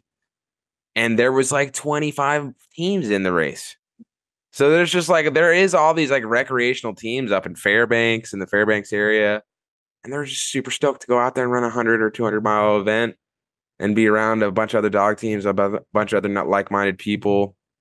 So that was kind of cool to see. And it's like, that was just like stringing together something last minute, making it an Iditarod qualifier. Next thing you know, you got all these teams, all these mushers coming into the scene. And that's I think the ongoing, like, this is what everyone always, who doesn't really, people that are peripherally involved with the mushing community would say, oh, there's only 40 people in the Iditarod this year. Oh yeah, it's really getting, no. You haven't been around all the other races. The Connect 200 completely filled up. The Cusco back up to the numbers it was 5 years ago. Copper Basin, 25, 30 mushers. The Two Rivers 200 gets put on last second, has 18 participants. Yeah. They're seeing the stoke and the activity in these races. And maybe not everybody's ready to run a 1,000-mile event across the entire state of Alaska, but maybe they could be. No, but it's super good that you tell it, because it's not only about the big race, it's so much about the other races also, which is really, really important. And see, it's been fully booked all of those races, this is great. This is super good. Yeah, absolutely. I think for some, the Iditarod is super important. It seems to be kind of the iconic event in the mushing world. But, I wish that there was people knew a little bit more about the Cusco. People knew a little bit more about the Quest. People knew a little bit more, about these other events that are so awesome, special, and really difficult. And, when I was mushing before I ran the Iditarod. They're like, hey, these visitors to Alaska, they'd be like, so you're gonna run the Iditarod? I'm like, I mean, I don't know, but like I ran a Copper Basin. It was freaking hard, and it's like you never heard of it, I guess, but like, Yeah. can I get like anything like give me a little credit? Like it was kind of, some people might say like the 300-mile races in some ways because you're just like not sleeping at all the whole time. You might sleep a little bit here and there, but like, at least you're getting some naps in most people in the Iditarod. Unless you're So Mats. Yeah, unless oh, yeah. Mott's doesn't sleep, dude. He's a I'm beast. sleeping also. I'm sleeping also, but I don't know. Yeah. Oh man. Well, I think we've been going now for about an hour and want to be respectful of your time. Always. Um, one thing that I was just kind of thinking about in my head, uh, do you have like a favorite year that you've run the Iditarod? Like whether it was the result you were happy with, the adversity you fought through, you had to get there, or maybe it was like, man, these conditions were the best conditions this year. I'm just kind of curious your thought on that. Yeah, I run the race, but it's been like you say, like the race is never the same every year, which is not. Around 14 crazy a year, 15 moved the start to Fairbanks, 16 changed the route, 17 again Fairbanks, 18. So it's been really different type of years I've been running. But I enjoyed very much to be to George Atlas' home place. I can say that. I think it was really emotional going into a place called Huslia one year. They changed the route there. We come in from Galina, run to Huslia and Koyokok and those areas. And it was a special atmosphere there. It just passed away. We passed that village that year and everything around what happened. So that trail that year I liked really much, to be honest. I think it was super cool to pass there and so on. And also have some amazing stories on the trail, what happens on the trail and stuff like that. And we help people and get help by people and so on during all my years I've been running. So I remember I can understand when I'm sitting here in a room with Linwood Fielder who done it 20 plus times, and you have Pan Spirit Award on left side, his second place on the right side, and just sitting and have a chat with him and talking about what happened back in the days and so on. So I think it's so much things going on in a race like this that you have always with you, in some good ways, some bad ways, but it's a memory for your life to be part of this long journey and race and meeting the people, the locals and so on around the race. And I must say I've been really thankful that also for the race community that the small places we pass through is open their place for us also for mushers every year and celebrate this thing to do the race and so it's been many memories during the years, and I hope we can have some more in front of us also. It's not like I'm getting super old, but I also feel like I'm very, really humbled to be here every year I'm here. Cannot know really when if there will be a next time or something like that, but I'm very humbled to finish this race 7 times and now go out on my 8th-time journey to do it. So Yeah, something special about those small communities off the road system in the middle of nowhere in Alaska. You don't get that kind of vibe in many other places on Earth, really. So, and yeah, George Atla, Brendan, do you know who George Atla is? I'm not gonna pretend to. That's okay. Not gonna pretend to. All right. So yeah, George Atla. He's maybe Mats. You might be better at explaining it. Why don't you go ahead? no, I'm not better than anybody else to explain it, but he's a legend in the mushing world. He's done a lot for the mushing world. He's amazing. He was an amazing musher, and he was before his time when it considered to dogs and everything like that, and so on. So it's worth to read some of his stories and books or whatever is out there because it's pretty epic stuff and from where he was and the village and the area around. So that, but it's much big names during the years like. Of course, the Reddingtons family, everything like that. Also, so I'm super pleased to be part of the Reddingtons when I'm here and meeting them and be part of their families and so on. So I have big respect in all these families that put in so much in this sport that we're doing today, and that's why it's running. That's why the race is running. So. I was Right just on. looking at some pictures of him. Yeah, he's got aviators and he's got a bad leg, and he won the for Rondy a bunch of times. Also known as the Hus Huslia Hustler or something. Who, Huslia who's the Hustler. hustler? Yeah, there you go. Yeah. Nice. Well, Mats, thank you so much for your time. I know you was super busy time, literally friggin' less than 2 weeks from the big race, and I'm gonna be rooting for you out there for sure, and hopefully see you too. Um, and has anyone ever told you you look like Ernie Els? You know who Ernie Els is? Ernie has. No, nobody told me. But I also want to say, you must say Mr. Butov. It's time to be on the front of the team. It's always the back sweeps in the race, with the snow machine. I never get to meet him. So say hi to him if you meet him. Okay, all right. He's listening, trust me. So Yeah. that'll be good enough. Yes. So and thanks for putting up the good pod guys and shows. I appreciate that. So and yes, thank you. Thanks for coming on.